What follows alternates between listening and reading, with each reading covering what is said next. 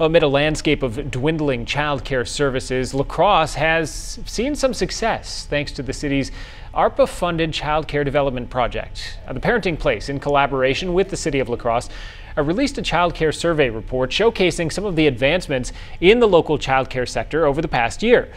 Some of the key highlights include reductions in wait lists, wage increases for workers, and overall staffing improvements. What we hope to do is to continue that progress, looking at ways to continue to fill those empty childcare slots within the city of La Crosse.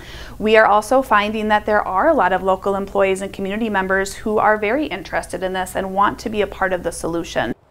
Michelle Sampson says there is still more work to be done here in La Crosse, but the success of the childcare development project could offer a promising blueprint for other communities who are facing similar challenges.